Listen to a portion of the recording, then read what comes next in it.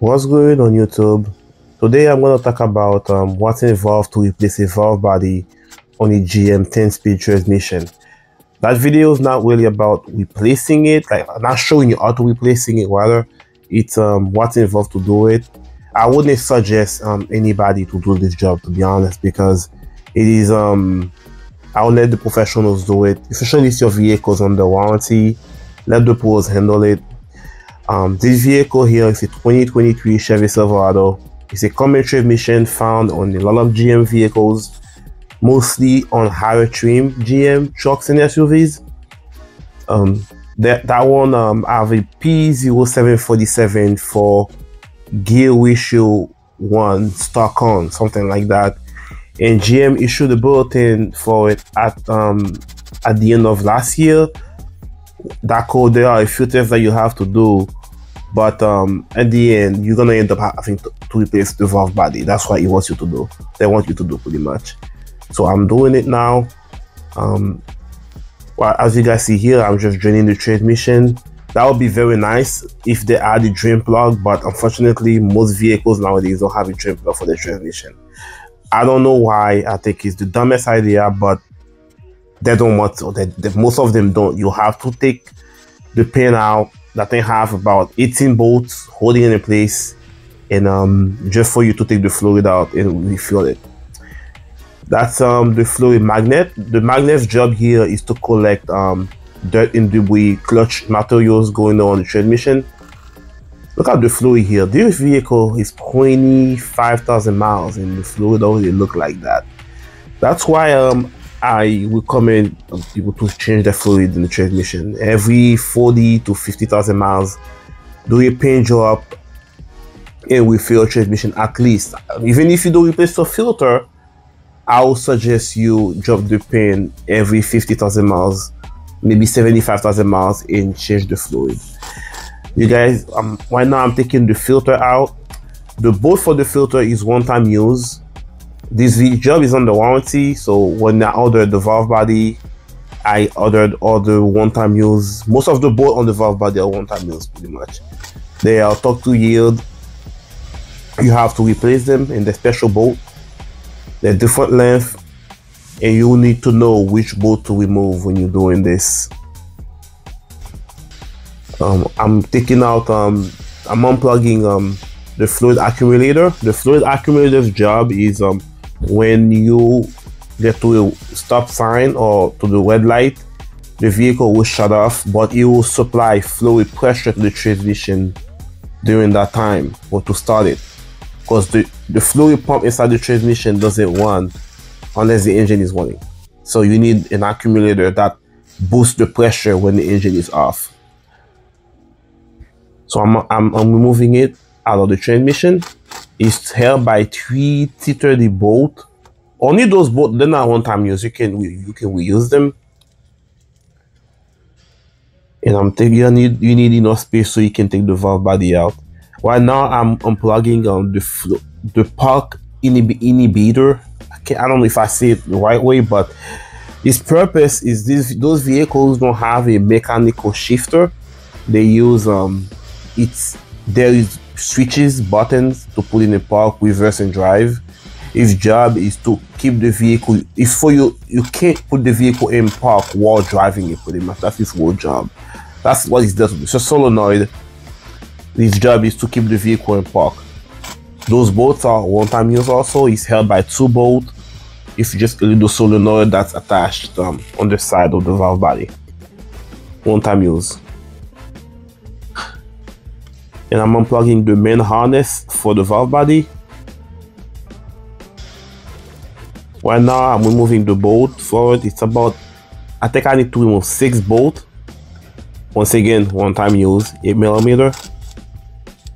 I literally had to go back and forth between the computer while doing it, because it's my first time doing that job. My first time really working on that transmission, the 10-speed. It looks like I'm going to be doing quite a few of them because it is a common issue.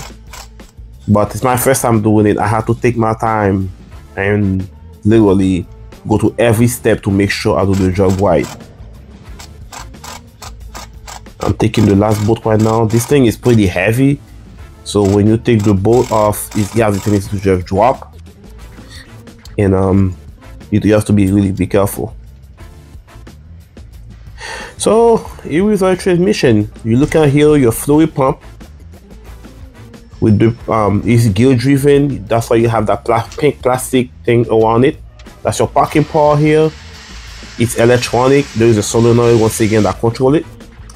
Here is our new valve body, and that's the old one. That's a barcode for it. It does have a code when you program the transmission.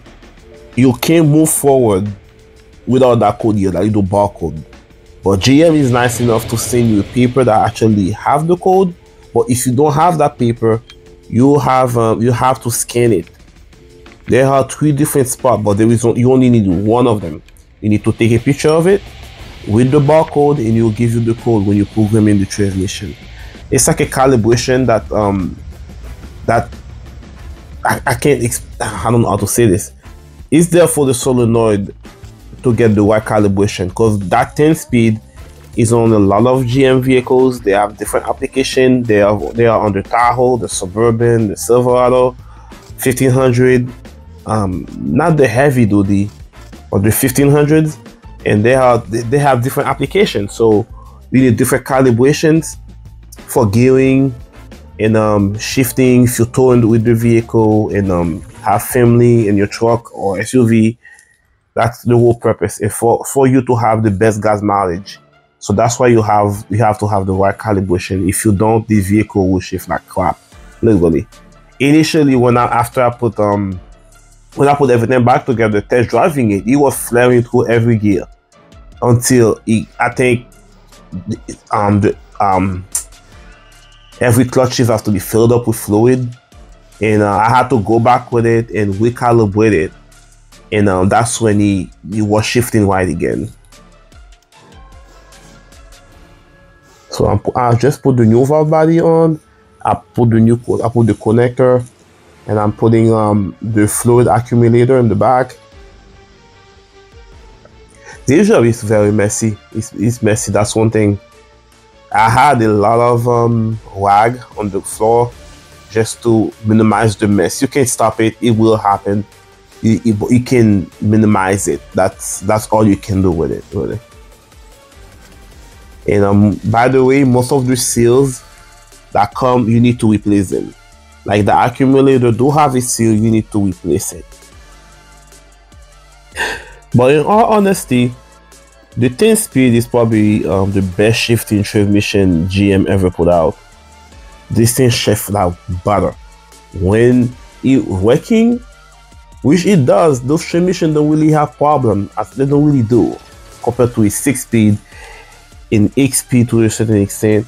They don't really have that many problems. And if you do have problem, it's usually under warranty, and they will take it. GM will take care of it. Like that one, it's under warranty. It's a valve body problem, GM will replace it. It's like $1,500 part.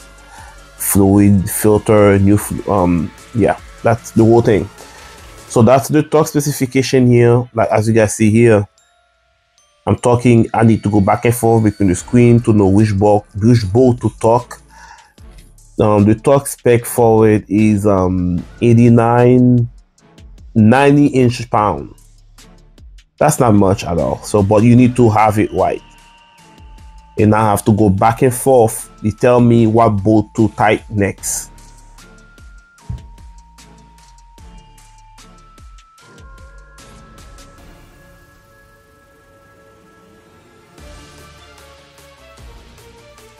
And by the way, those valve body, they do have a special bolt. I'm putting the new filter on here now. They do have a special bolt. Those bolts is what to hold the valve body together, and they have bolts that hold the valve body to the transmission. The bolt that I was talking here are the bolts for the valve that hold the valve body to the transmission. The other bolt, I would do take them out, and they have a special tool to remove them. I don't have it yet. I had to use my coworker. I thought I would need it, but I didn't have to use it at all. I forgot how they call it, but it's some kind of Torx bait. It's generally, I saw it on the new Corvette too, inside the transmission. Most GM vehicles now have that little bolt, but it's there for a reason. It's for you to not, you don't remove it unless you have to, unless the instructions say to remove it. But as you need it. I'm putting the fluid pin back on. The gasket is reusable. All I have to do is just clean it and then clean the pin, put the filter on, fill the transmission, and I have to go back to the vehicle and program it. I'm just putting the bolt through. This thing have at least 18 to 20 bolts holding it in place.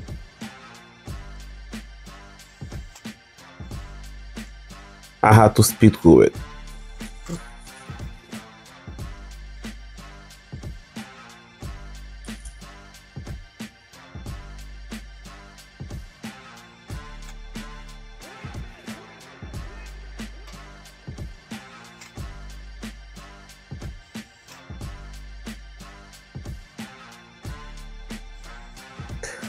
Although I didn't torque those bolts, I calibrate the gun so it doesn't go crazy to overtake those bolts. In case you guys didn't see me use the torque wrench. I'm gonna fill the transmission with Dextron ULV. I have to use the fluid, the transmission flush machine to pump the fluid through the transmission. That's the fill plug here. It is the fill plug and adjust level. So it is an 8mm Allen socket. I fill the tank of that pump with 9 quarts of fluid. It's gonna pump it real quick. You really have to pay attention. It happened to me. He stopped pouring out. I had to hurry up, get few more wags to not to minimize the mess really. And once it starts coming out, you're good, and you shut it off. It's one of my favorite machines, by the way, to flush transmissions.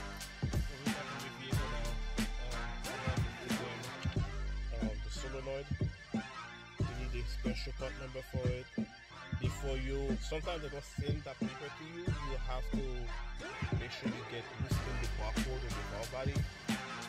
But GM was nice enough to include the number here for us. I have to install the calibration number here. And not calibration, they call it TUN or PUN, I don't remember. Something like that. So I can program the solenoid and the transmission. Transmission control module. CVM. Okay, so you see now replace valve body. So it's asking me for the part number. It is, it's doing its thing now.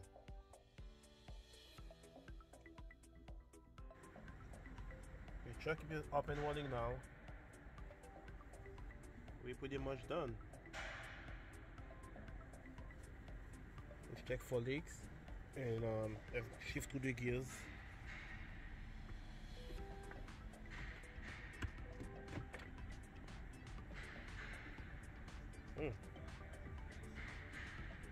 No funny noise. Shift to reverse.